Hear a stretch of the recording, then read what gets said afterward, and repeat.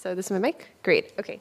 So I had the great pleasure of being, I guess, a guest here at a SUSY conference to, I guess, pitch this kind of program that came out of Andrew Struminger's group at Harvard and has kind of been developing in different ways over the past just shy of a decade.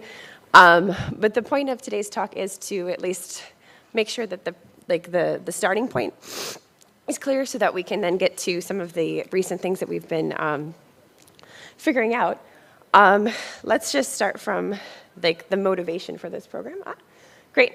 Okay, so we basically expect quantum gravity to be holographic. So for whatever bulk space-time we have, we want to look at how to encode that in this non-gravitational theory on the boundary. The classic success story, of course, is ADS-CFT, but that has the wrong sign cosmological constant. So there are various attempts over the years to try to apply this framework to various astrophysically relevant contexts. So let's play a little game of Goldilocks here. If you wanted to stick to some ADS geometry, you could, instead of saying that's the full spacetime, zoom in on some near-extremal, near-horizon region and have some sector that's ADS. And that would be the Kerr-CFT correspondence work that people have done maybe a decade ago. Of course, we really want to go out to a cosmological version where you have the right sign cosmological constant, and that would require us being able to either rotate from, change the sign of the cosmological constant, or start from the de Sitter correspondence. So I would say that the program that I'm going to be talking about today, Celestial CFT, is trying to do this happy medium where we're spanning physics from collider scales up to say, measuring gravitational radiation coming from some inspiraling binary system, which is well approximated by vanishing cosmological constant. Now, of course, one can always complain that I am going to literally say my spacetime is asymptotically flat, and then my data lives at the conformal boundary, and push that through. But in the end, we want to really think about this program as telling us something about the S matrix. Okay, so now to get on to every cult has their terminology. So what is celestial holography, trademark? It's a proposed duality between gravitational scattering and asymptotically flat spacetimes, and a CFT that lives in the celestial sphere. So you look up in the night sky, you see where all the stars are. That space is our celestial sphere, where we're going to basically put operators and say that those operators are corresponding to excitations that create scattering states for a given S matrix process. Okay, so the main takeaway, if you guys fall asleep after 3 minutes, is that the point of this program is it's supposed to reorganize scattering in terms of the symmetry. So we wouldn't be doing this kind of change of basis of my S matrix if we didn't think that it was going to have something coming out of it. And in particular, there's basically an infinite dimensional enhancement coming from the asymptotic symmetry group. And this is something where if I'd started with ADS-CFT and then try to take a flat limit, I need to be very careful about how I take that flat limit and how I change whatever boundary conditions I have so that I really do allow for incoming radiation and outgoing radiation and recover this asymptotic symmetry group that I know that I have if I started directly from the asymptotic structure of Minkowski space. So what's the outline and or checklist? Because for a short talk like this and with an audience that's not in this little niche, I'd better spend most of my time setting up the case for why I would even do this in the first place. But that's going to be the majority of the talk is bullet point 1. And then I'll make sure to give some obligatory shout out to where Suzy's helped in the story. And we'll close with some ongoing questions where we can talk about recent things that are kind of under development right now and why we're still excited about this. Okay, so our goal is to apply the holographic principle to vanishing cosmological constant to understand quantum gravity in these asymptotically flat spacetimes.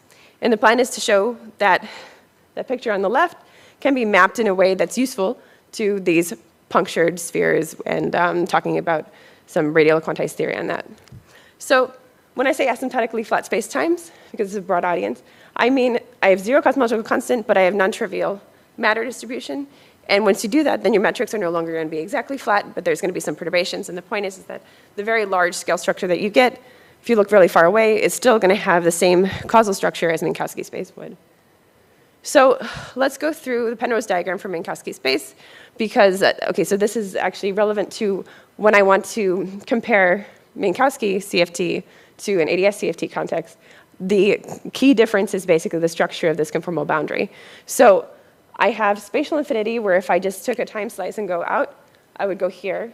Now, of course, if I evolve for any infinite amount of time near spatial infinity, I'm still near here. So the points just above and just below that I0 are misleadingly like close to each other on this diagram. But still, light rays go at a 45-degree on this line. So I basically just try to plot Minkowski space onto a sheet of paper and still capture the causal structure of the conformal boundary. So the part that I'm most interested in is where massless excitations enter and exit, and that's going to be called scry minus and scry plus. And then if I were massive and just sitting along a world line or accelerating but never constantly accelerating so that I'm approaching a like trajectory, then I would start at past time like infinity and end up at future time like infinity. And I've basically doubled it to show a particle that comes in from scry minus and exit at scry plus, but otherwise there's an S2 over every point mod Z2 for 1,3 signature. So what I want to say is that basically that celestial sphere cross-section here is what I'm saying is my place where this conformal field theory is going to live.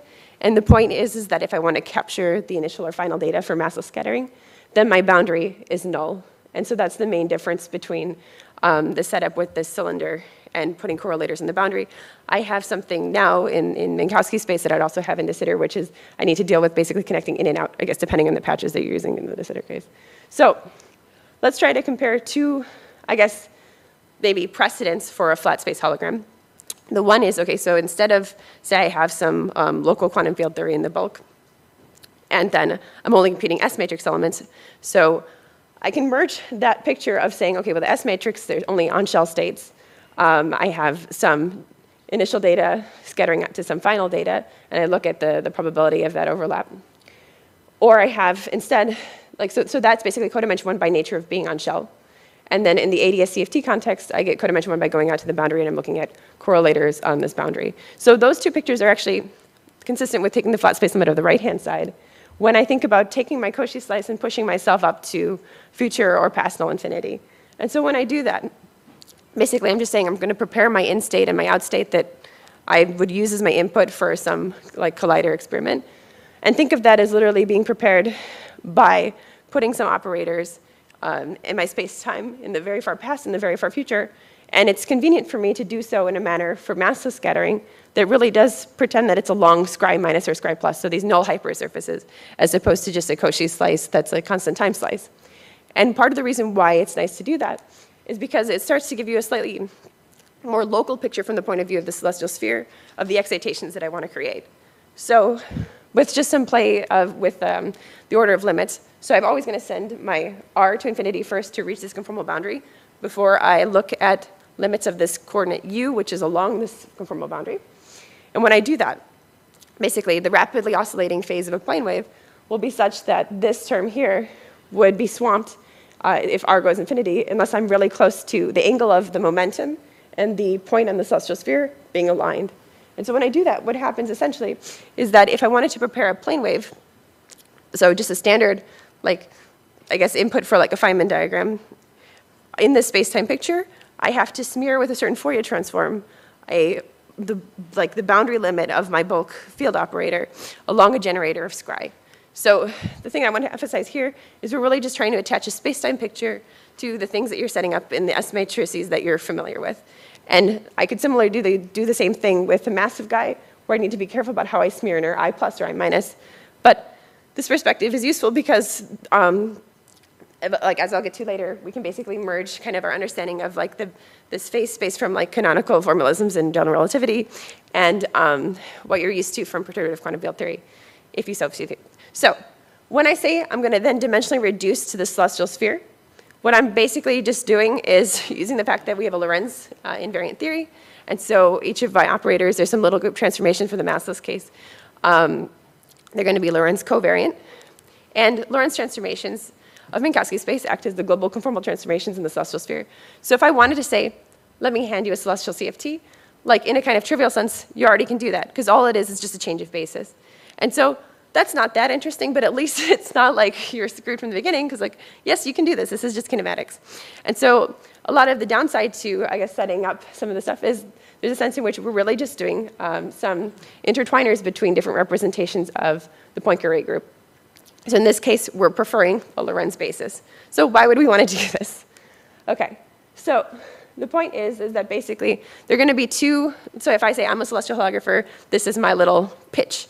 There's kind of two, like a more extreme version of, like, I mean, it's a celestial CFT, and there's a more relaxed version where, yes, the space-time picture helps. So the first thing that hopefully I can convince everybody of is that examining both the asymptotic space-time perspective as well as the amplitude manifestations of a given structure can be beneficial. So you can see kind of when you look at what like Claudia was presenting about how the 2-to-2 S matrix behaves as a function of a complexified Mandelsson invariance, we're thinking of that as being complexifications of null infinity, because we basically have an isomorphism between the on-shell states and this conformal boundary. So that's useful if we think about maybe how we think like structures at scri minus and scri plus are causally connected and things like that, to be worried about collinear limits for in and out versus in and in. And then the second thing, which is maybe the more like you have to be in a little niche to really, really believe in it, is that the celestial CFT is further useful, this dimensional reduction that we're going to do from this conformal boundary, which has all of these different types of components that we're kind of gluing together, depending if it's a massless case or a massive particle, is useful because it elucidates a larger symmetry algebra. So it'll definitely show that there's this larger symmetry algebra, but again, I'm happy to fight through why we believe in that so much. Okay, so let's go through one example of where, this is a little bit older, of where this is actually paid off. So it's not just like we're going to change the spaces for the S matrix, what have we learned from it? So basically this infrared triangle connecting some features of the low energy behavior of a take one gauge boson soft in quantum field theory to some observables that one can go out and measure, which are signatures of the fact that this asymptotically flat approximation is useful to some extent. When I say I know my cosmological constant is non-zero, but I'm measuring some in spiraling binary systems gravitational radiation, to what extent can I really assume that the boundary conditions for like where radiation's hitting me are effectively as if I had like an asymptotically flat space-time?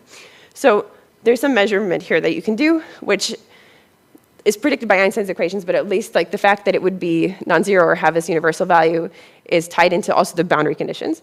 So there's something that you're learning there about the approximation. And then finally, this notion of asymptotic symmetries, which comes from the fact that when I go to this flat limit, instead of my standard, like just taking lambda to 0, and I'm careful about making sure to allow for radiation, I get a richer space of vacua. So you have this pattern. In the first instance, there's like Weinberg's soft theorem from the 60s, connecting to the BMS group that was also studied in the 60s. And each of these examples were known back in the day.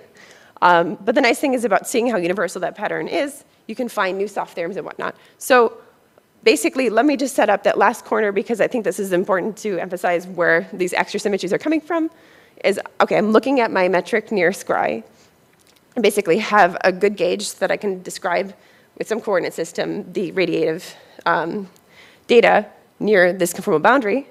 And so basically, this 1 over R falloff is set up by Bondi, Vanderburg, Metzner, and Sachs. And if I then have chosen a good set of a good gauge, so that I understand what each of these coordinates basically mean. Like, so R is going to be a coordinate for like outgoing null geodesic. Then what I'm trying to do is look at what diffeomorphisms I can do that still preserve that class of falloff. So this is the class of spacetimes that I'm in, rather than a particular spacetime whose basically I need to have, say, an isometry. No, I just need basically an asymptotic symmetry. So that's the difference, and that's why it can be larger. So basically, any set of diffeomorphisms that preserve those classes of falloff, so that classes of metric, rather than exactly keeping one metric fixed, becomes this asymptotic symmetry group, and that can be much larger than Poincare. And so this is where these extra symmetries are coming from. And so Bondi, Vanderburg, Metzner, and Sachs knew about super translations, but these super rotations were kind of a proposal that was a bit like unaccepted at the time, because you're essentially allowing punctures in the celestial sphere, and that's kind of singular and something that you wouldn't want to do if you wanted to say like the metric is supposed to be regular there. So just as a concrete example of where kind of this has paid off, this space-time perspective of this S matrix soft theorems have paid off, is you have this proposal to allow super rotations. You then see what would be in that little triangle the soft theorem analog of that symmetry. So Cochazo and Strominger found that. And then you also find a new memory effect. So you basically fill in a whole new iteration just because there's this proposal from the space-time perspective and that like covariant phase space methods that you'd want to maybe look at this larger symmetry group. Now, once you have that symmetry as, okay, the S matrix obeys it because of the soft theorem, you would want to try to interpret its ward identity And so instead of the Lorentz group, you actually have a Virasoro symmetry. So already this 2D description is becoming more interesting because we have this same thing that you'd see in a 2D CFT where you have this promotion of the global conformal group to the Virasoro group. And moreover, you have a candidate stress tensor coming from this graviton mode in the bulk when you go to a boost basis. And furthermore, if you want to kind of go back to this like interplay between going to the boost basis and this candidate stress tensor, so all of this was basically some years ago, but recently enough, we also see that we can get the full loop corrections to these guys by basically taking very strictly the fact that we want these objects to transform correctly under the asymptotic symmetry group, yada, yada. So the corrections that would be kind of ambiguous if you just looked at the momentum space form of the amplitude kind of get pinned down by looking at the covariant phase space. So that's nice. But the better thing about, and something that's been more exciting in recent years, so maybe last year or so, is that in this boost basis, there's no reason to stop at like the subleading Zoff theorem for some reason. So essentially, if I look at my, this transform of my amplitudes to go to this boost basis, which involve basically integrating over all energy scales, and I look at the singular structure in this variable that corresponds to the conformal dimension, it picks out a whole tower of soft modes. And then I can look at their collinear limits and construct basically an algebra like I would if I really treated those operators as living in a 2D CFT, and I get this W infinity symmetry. So that's kind of neat. It's like, why is that here? So the understanding of it from the point of view of like, just like classical GR, so would be from symmetries of anti-self-dual gravity. But you start to build up this picture where you have more and more ingredients in this dictionary, and then you can start trying to look for particular concrete realizations of a celestial CFT, like by what you mean for this like hologram. So some subsector of gravity is still maybe a consistent theory of quantum gravity that you can map directly to an actual 2D CFT. So that's nice. So basically, the goal of the celestial holographer would be to convert what Claudia is talking about to a like space-time perspective, so at least we can kind of see what's going on. And then more ambitiously would be also to be able to kind of bootstrap amplitudes from their soft and collinear limits. So looking at, you have this continuous set of conformal dimensions because you really do have a U coordinate that you've dimensionally reduced, so it's not compact. But somehow the data at these integer points is really all you might seem to need. And then if you really do have that, plus you have like understanding of the celestial OP when you take two operators near each other, then one could hope to try to set up some sort of bootstrap program, but we're in early days with that. And so let's do a very brief Susie shout out because the audience is a Susie audience. So where have insights from Supersymmetry helped us? One concrete example is where basically the soft theorems equivalence to the Ward identity. If the easiest cases are where you have a gauge symmetry because basically you're just doing Gauss's law in some weird cut of your space-time. But it's less obvious when you have particles without a gauge symmetry. So like the soft photino is related by supersymmetry to one that is, and it has a soft theorem. And so you can really push through this triangular equivalence in an instance where maybe the intuition is less clear for why you would have expected the full set of things, but it kind of guides you to know, like take it seriously, use that soft theorem and reinterpret it as some current in this 2D CFT. So you can do that. Also, wherever supersymmetry is helpful for an amplitudes computation is helpful for us because we're just transforming that. So that's an easy check mark. And then similarly to the stress tensor, you can define a supercurrent from the soft gravitino. And if you look at those algebras, so like the super BMS algebra, it's actually a little bit different than what you'd expect from a superconformal algebra. So those types of tensions raise some interesting questions for what kind of are some ongoing questions now. So the main question that I've, I guess, played with recently is the role of the IR regulators. So essentially, if you want to have a non-zero level for your, so central extensions for things, you need to somehow include either loop effects that introduce an IR regulator or deform the symmetry algebra so that you can look at sectors where basically you have now the IR regulator coming in and giving you a non-zero level. Similarly, along the lines of understanding interesting things through the S matrix, we want to understand crossing both in the 2D conformal block sense as well as in and out sense, and that is closely tied to analytic continuations. So looking at the analytic structure as I move punctures around in this complexified celestial sphere and change signatures. And then finally, building up toy models where we basically have a set of necessary ingredients for celestial CFT. And then basically one particular fruitful example is looking at this conformally soft sector where basically spontaneous symmetry breaking of these asymptotic symmetries is governing everything. So that's what I wanted to say, and thank you guys so much for letting me do my little pitch for my the thing we've been working on. Great. Run out of vote. Thanks a lot. Yeah. In short time, we saved a few minutes. Good. Any questions?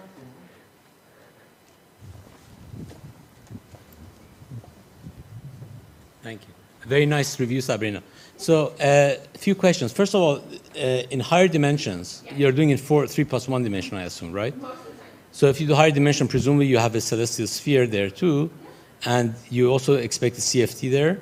Yeah, yes. So we expect a CFT in the same sense, like the Lorentz invariant. So, yeah. Okay.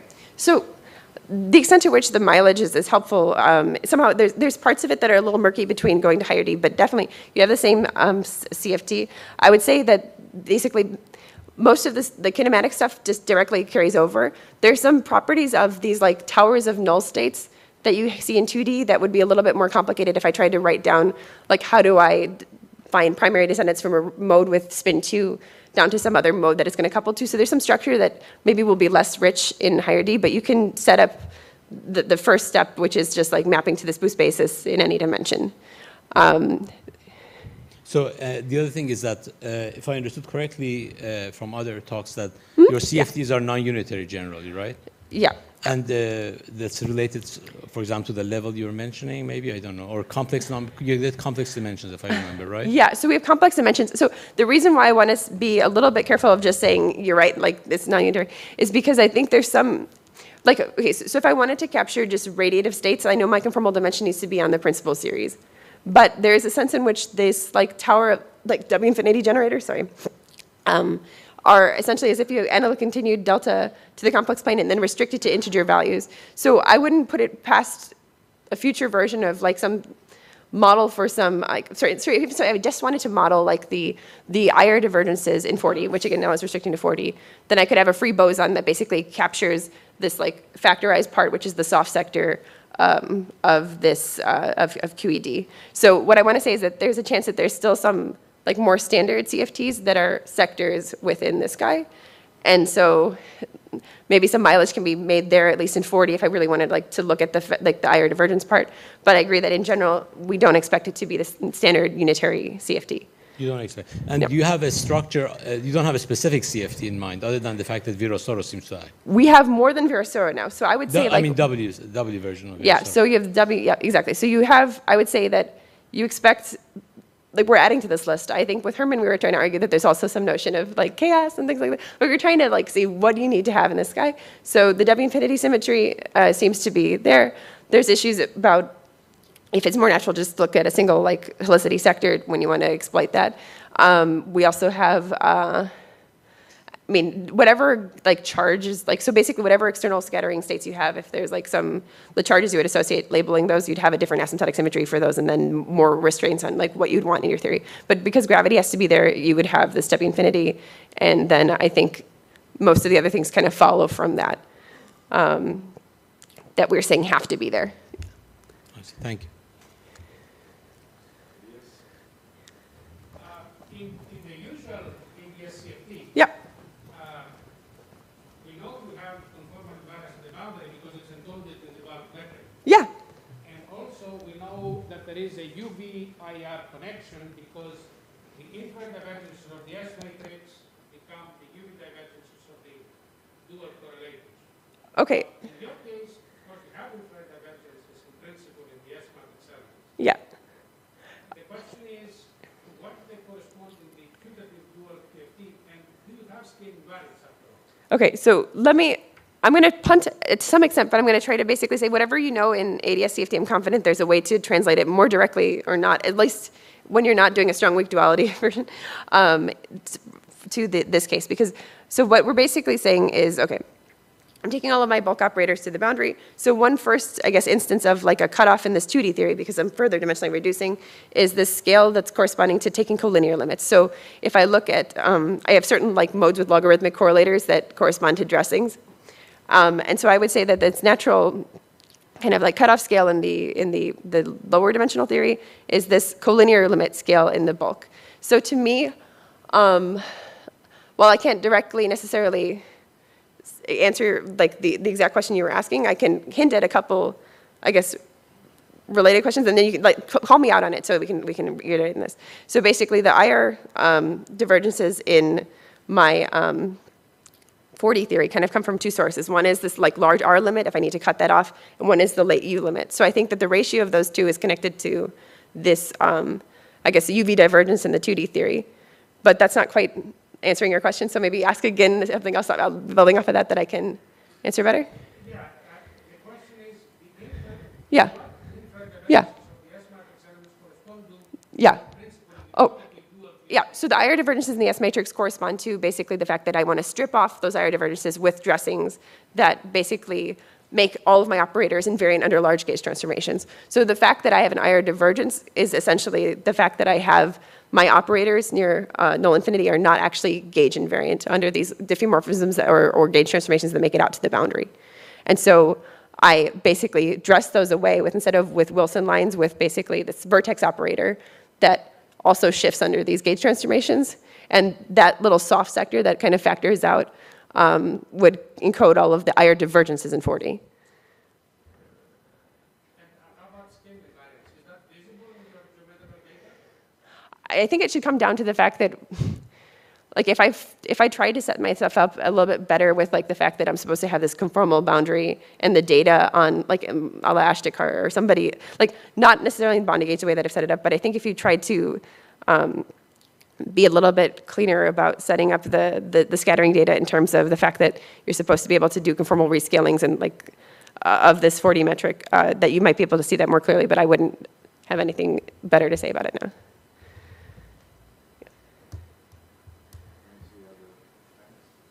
Thanks a lot, Sabrina. Thank you.